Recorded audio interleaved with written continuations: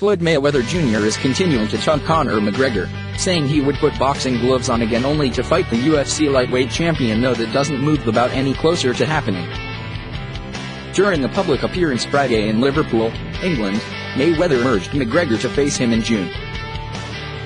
For Conor McGregor, "I'm coming out of retirement just to fight Conor McGregor," said Mayweather, after he instructed the audience to videotape him with their phones.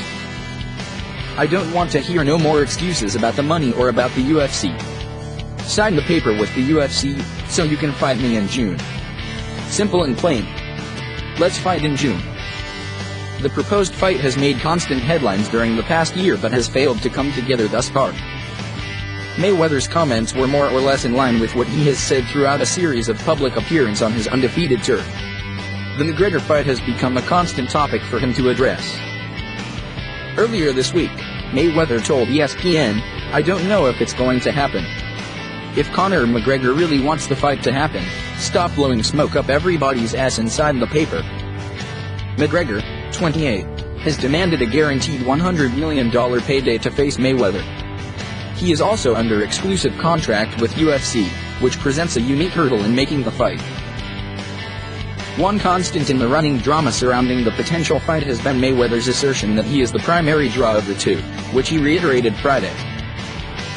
"When I faced Arturo Gatti in 2005, I went to his turf," Mayweather, 40, said. "He was the A side, I was the B side. I didn't cry. I didn't complain.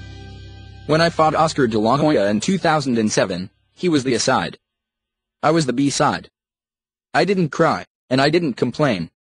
I beat him, and I became the A side." McGregor hasn't fought since he won the UFC lightweight title by knocking out Eddie Alvarez in November. He is currently taking a break as he expects the birth of his first child in May. Mayweather, who boasts a professional record of 49-0, hasn't fought since he retired in late 2015. UFC President Dana White, who publicly offered Mayweather and McGregor $25 million for the fight at one point, has expressed doubt in it ever happening.